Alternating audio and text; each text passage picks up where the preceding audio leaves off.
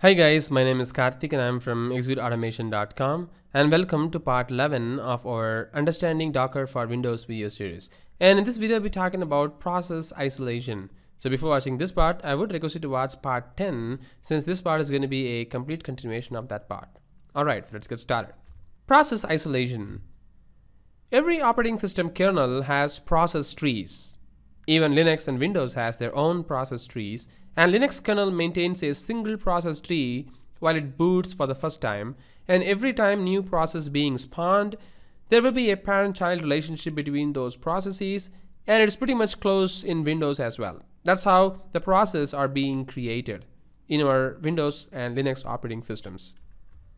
So using process isolation, it became possible to have multiple nested process trees. Each process trees can have an entirely isolated set of processes. This can ensure the processes belonging to one process tree cannot inspect or kill, in fact, cannot even know of the existence of the processes in other siblings or parent process tree. And that's what is this process isolation come into picture. Because what if I get access to the main process, and if I try to kill that particular main process, your whole system will go down. But in the container environment, because of the process isolation, even if you try to kill your main process, it's going to kill the main process of that particular container. It's not going to close or end the session of the host process. It's never going to happen. That's how the isolation of process comes into picture. So we are going to see this more in action rather theoretically. So let's quickly flip into our Windows Server 2016 for complete understanding of how these process isolations are really happening behind the scene in our Windows container. So for that, I'm going to flip to Windows Server 2016. So for understanding how the process is actually isolated for each and every container, what I'm going to do is, let's see what we did in our previous video, which is nothing but the part 9. I guess we just did a... Alright, so this is a container which is already running. I guess I did not close it yet. And if I go to the disk management, I can see that particular disk is still there, right? And now, let me see this. If I want to see a process being spawned for this particular container, let me go to the task manager. If I have opened one. No, I don't have. So I'm going to open the task manager over here. Let's go to the details of the task manager. And let's right click in here and select the select columns option. And here there is something called as job object ID, right? So this is exactly something like the process ID in Linux, which is nothing but the PID. And here in our Windows, it is something called as job ID, job object ID. So I'm going to select that. I'm going to hit OK. And you can see there is something called as job object ID here, right? Let me start it this.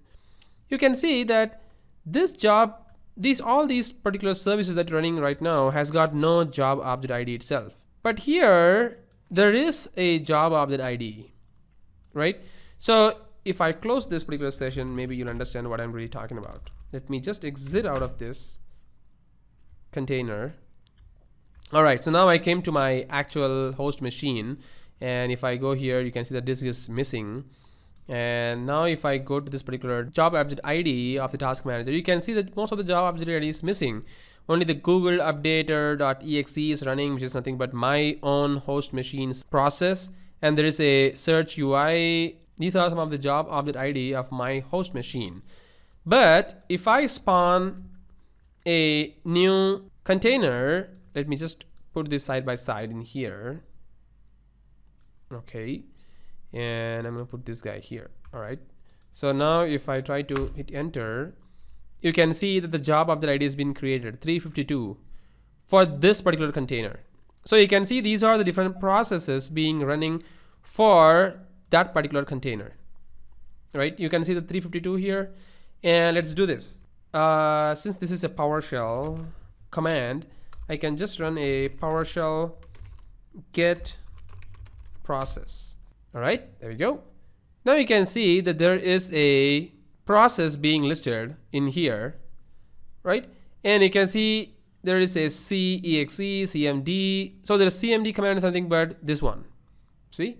It is not from this particular username. That's why there is no system or network or local service, something like that. It's actually coming from the container. And there are different kinds of processes being executed, and all these processes are listed in here for that particular container. So every container that you create is going to have a separate object ID, and those job object ID is nothing to do with your host job object ID. So even if you close this particular command.exe in here, something like this, it's going to quit this particular container.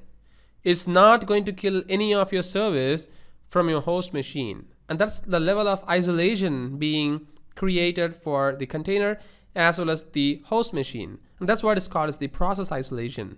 This is really, really great, because using this you can enhance the security, and you can see how the level of isolation is being provided between each and every containers as compared to running all the process into a single host machine. So even though they are sharing the same kernel, here job object ID or the process ID is completely isolated for each and every container as well as the host kernel, right?